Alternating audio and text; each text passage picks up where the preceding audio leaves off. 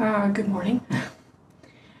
I wanted to try something different, a different way of recording that I normally do.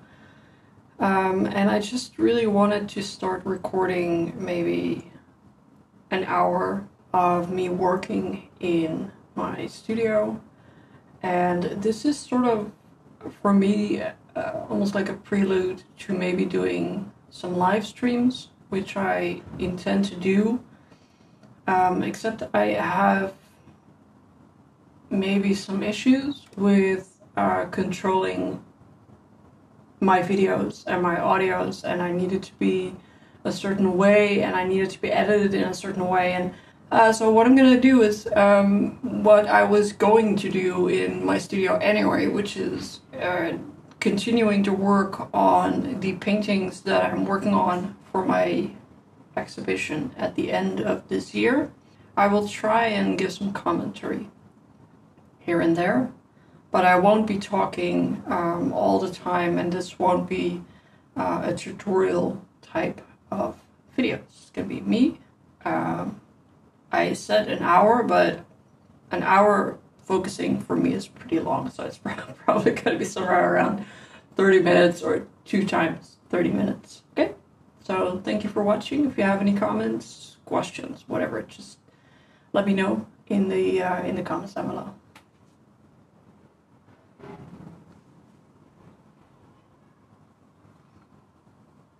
Okay, so this is my current panel. I have 4 panels going on, but I think I'm gonna call 2 of them done. I just need a little bit of time to accept that fact. And let me try and, oh, there we go.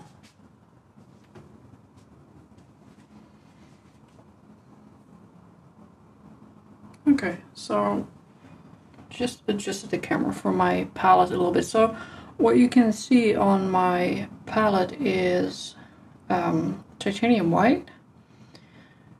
This is black. I'm using let me show you. I'm using a German vine. This is a black that is quite coarse. It's they call it a medium grain, but I have no idea what that means. It's just quite coarse, and it's very fast drying. I have Burnt Sienna, Raw Umber, and Burnt Umber, and both of them are from Rublev. This is the Burnt Umber, and this is the Raw Umber. I'm having a cap problem here. As you can see, my caps keep breaking. So this is, I don't know if you can see it on the camera, but this is a warmer white than titanium white. It is called a Lithopone, and I'm not sure if I pronounce it right. This is a barium and zinc combination. I live in Europe, so we can't get any lead. Not that I want to, but this is a good replacement for lead white if you are out there looking for one. This is a medium. They call it Velasquez medium. It basically makes your paint stiffer, but not stiff as in short, so stiff and long. Reminds me a little bit of bubblegum. My work right now, it has some basic layers here. I'm going to keep part of this. I'm going to refine part of it also. And I have no clue what I want to do here. I'm just going to turn my phone off. Okay. I'm not sure yet what I'm going to do here. What I'm going to keep in terms of background. Yeah, this for me is a bit of a panel that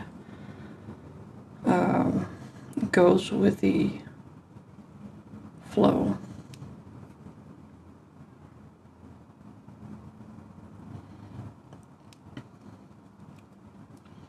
I have some burnt sienna on my palette, very little. Sometimes it can be easier to warm up a gray with burnt sienna because it's not so dark as the rest.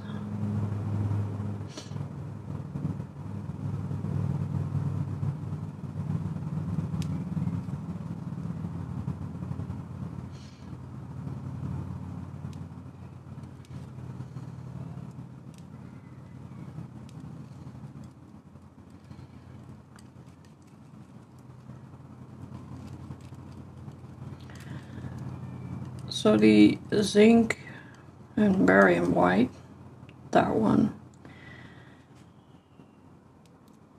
is low strength tint thingy. You can tell the quality of my vocabulary goes down as I'm working. This is probably the reason why I prefer to do voiceovers.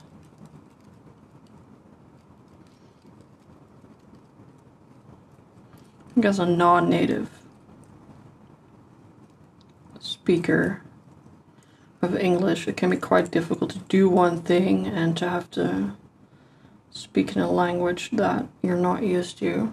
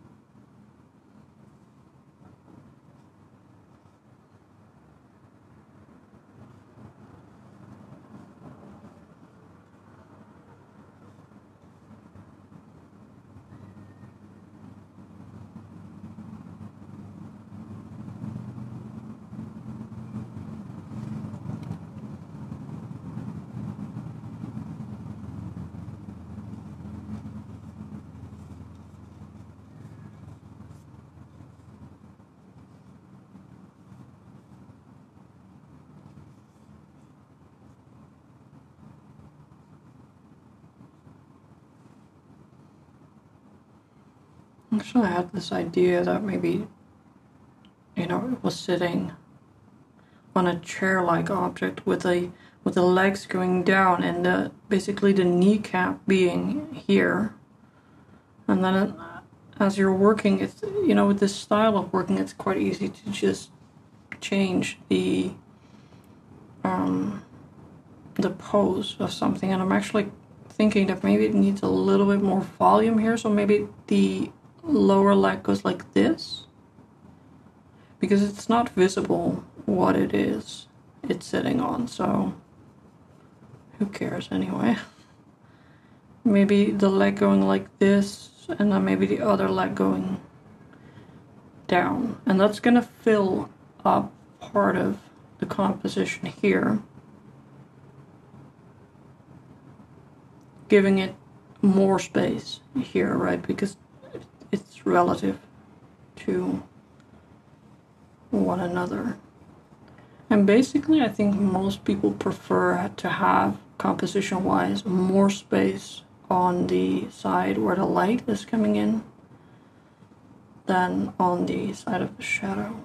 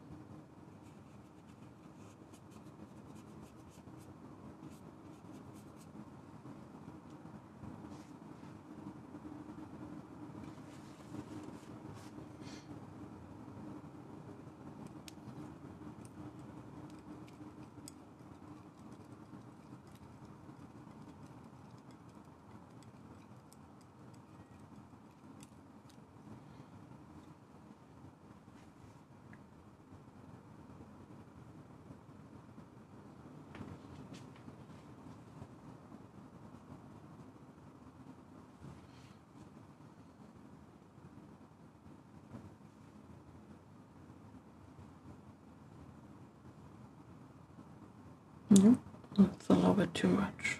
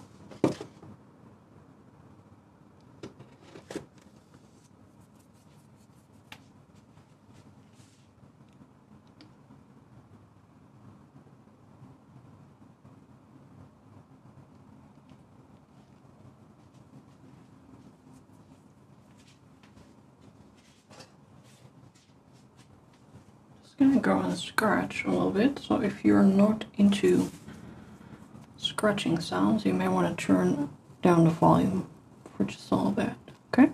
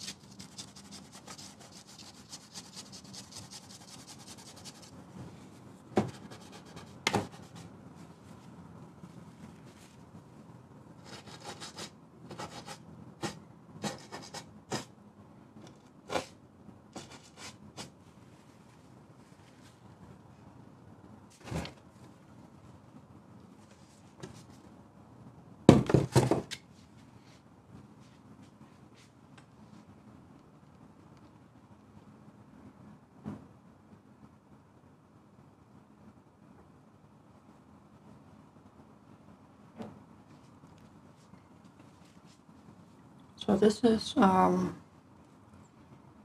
think you call it steel wool. It's the stuff you use in the kitchens when you're cleaning pans that are not made out of Teflon, right? I think. So it's this, yeah, these steel curlies. Probably everyone's had one of these at some point.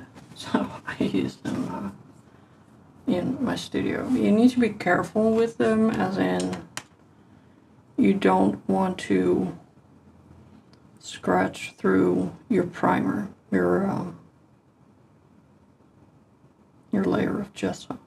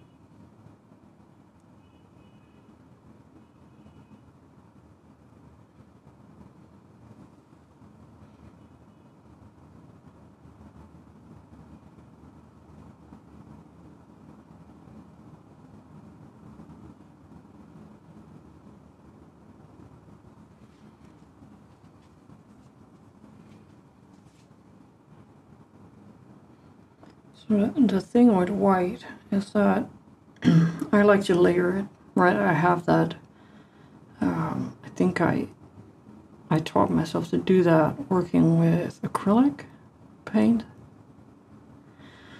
But in oil paint, whites are slow drying. Well, in acrylic they are also slow drying, but yeah, then you're talking about a difference in what, seconds or minutes. So here you're talking about a difference in days, right? These umbers, they dry in 24 hours. These whites take days. So when you layer them, it's not a one-day flow, if you will. And that I struggled with at first, and I had to learn, and am still, by the way, learning ways to deal with that by making the lower layers thinner, basically, which I find very, very frustrating because I don't like thin layers at all.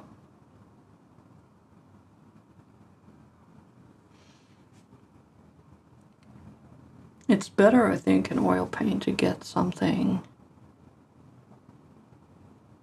right in the upper layers, whereas sometimes with acrylics, the lower layers can, for instance, be textured, and then you paint over them and that texture is gonna come through, right? So the lower layers can matter in acrylic painting, and I think in oil painting, unless you have the patience of a saint, it's going to be a very long process if you work that way. But I will say I've come a long way from having to finish a work in the same day to now being able to have 4 panels going. I've been working on them for a couple of weeks now. So it's a process.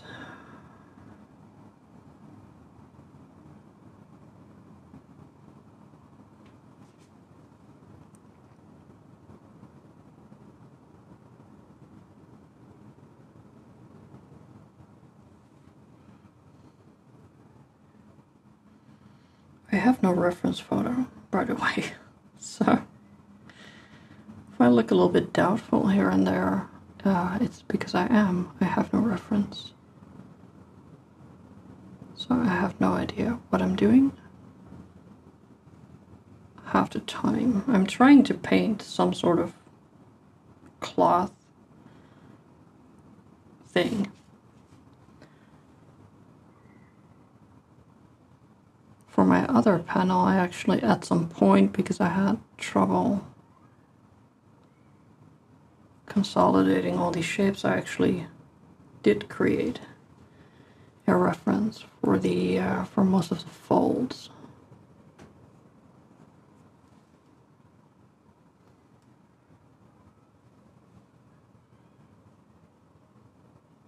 But I'm not sure if I'm gonna do that here.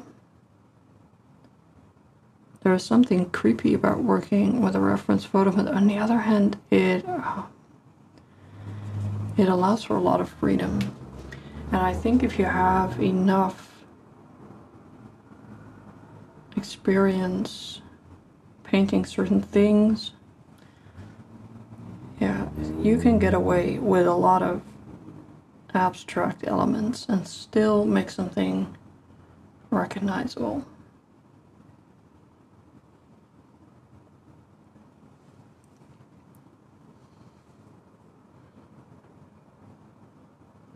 But I've also, had these moments where I saw something that I painted, and then my mother would come in and say, "Oh, it looks like a squirrel," or it looks like something that I obviously had not intended. So that is also a possibility.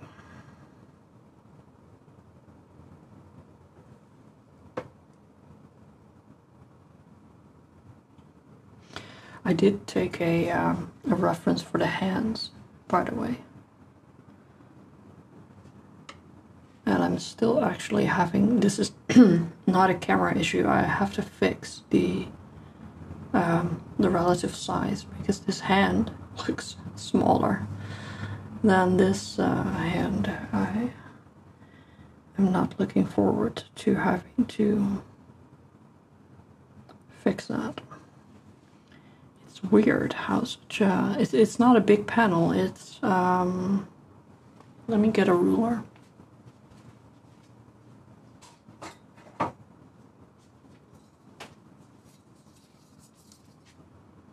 Yeah, it's 30 by 40 centimeters, which I think is 12 by 16 inch.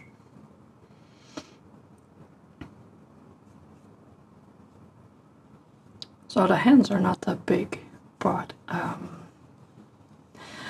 the human brain is exceptionally good at spotting things that are off.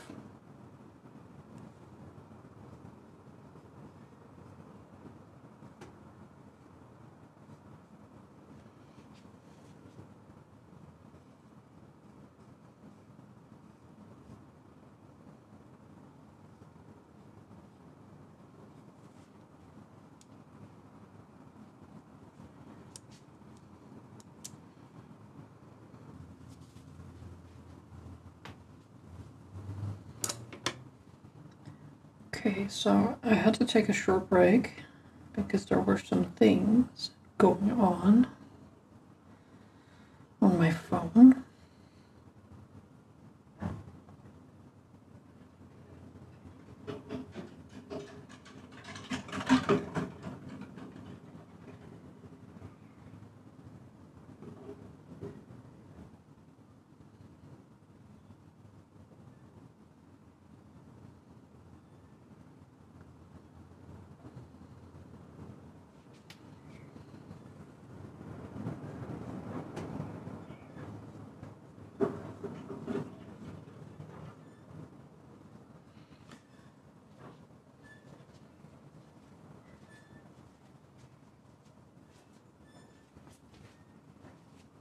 It's almost 5 p.m. here, so I'm gonna lose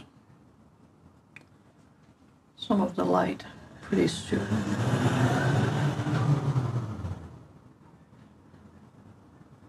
So I may have about half an hour left that I can work. I have artificial light in my studio that I can set up, but I don't like artificial light. I have it for the winter, right? So you kind of need that in the winter.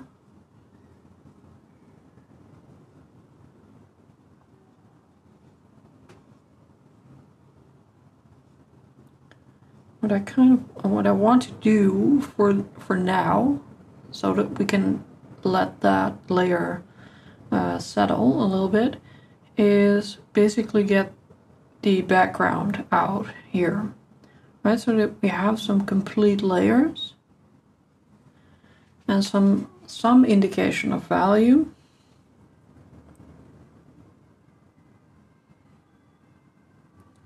And what I mean by settle in, it's pretty much just, it's not going to be dry, because like I said, all this white is going to be slow drying, but some of the darker parts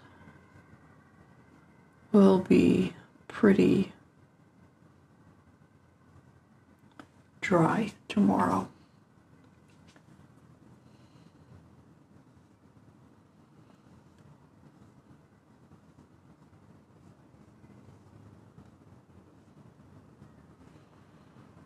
You can tell with oil paint, you know, after a day, even when it's not dry. I know a lot of people call it tacky, which is maybe something that you have to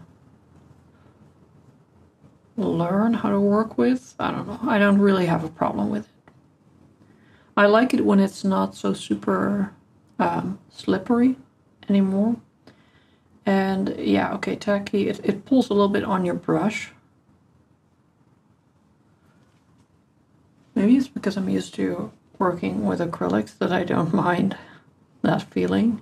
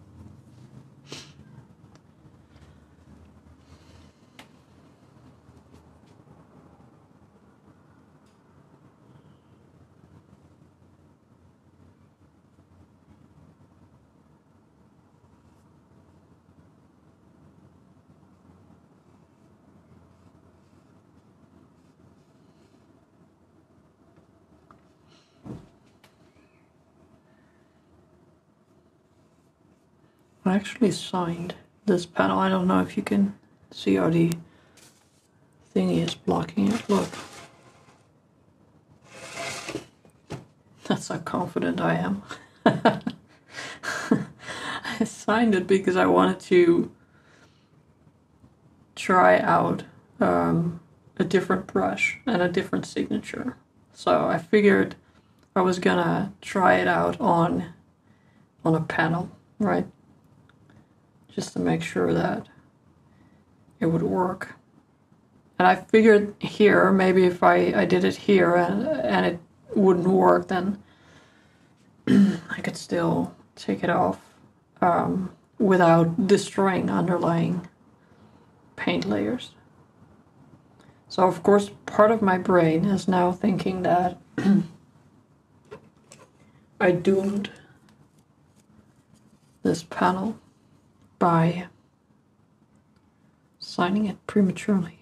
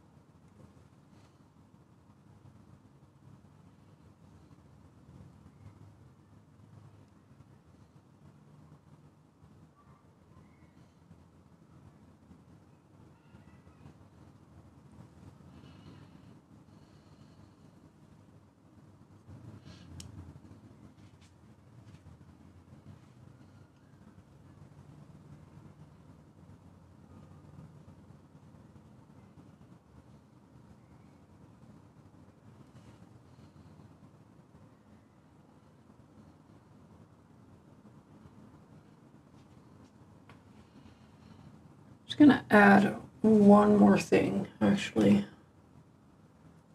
Just gonna pick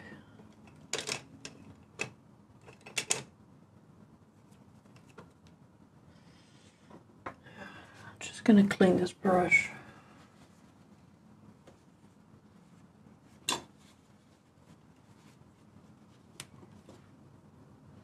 So one of the characteristics of this white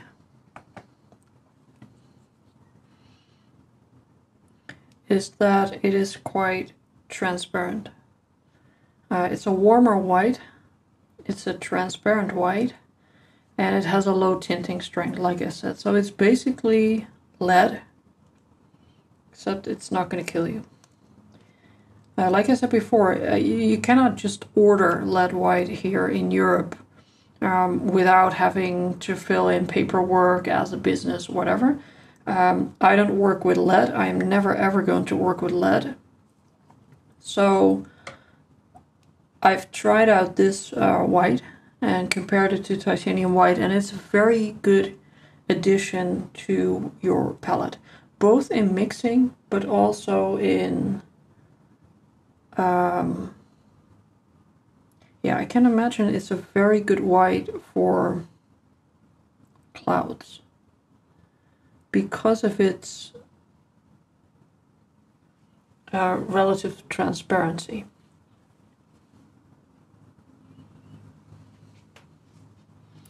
If you need more transparency, of course you can mix it with something like a gel medium.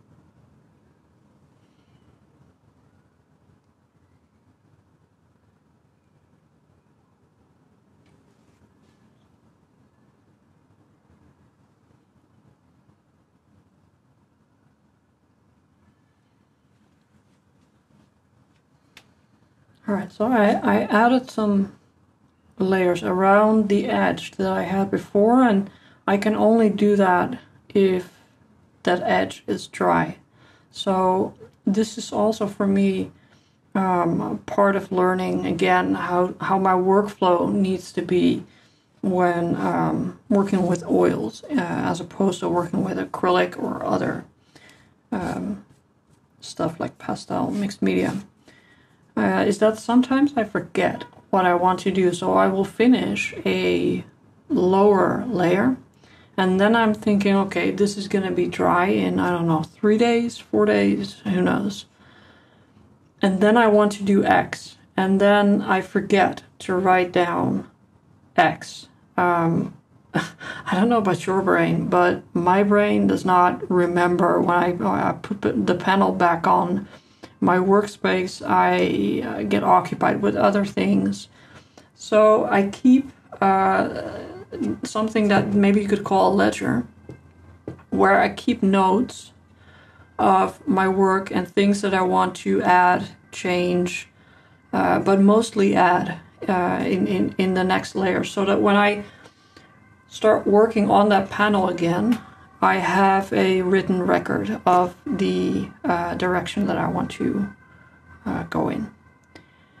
This is just a tip for you if, you know, having a workflow sometimes is difficult, especially when it changes, and I don't do well with change. So I keep a lot of notebooks. That works for me.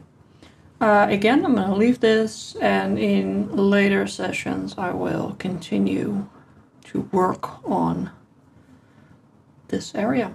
So I hope you enjoyed watching a little bit of this. I will make another video tomorrow probably for you to get myself into a recording flow again. And thank you for joining me. Have any comments, questions, let me know down below. And I hope to see you again tomorrow. Bye-bye.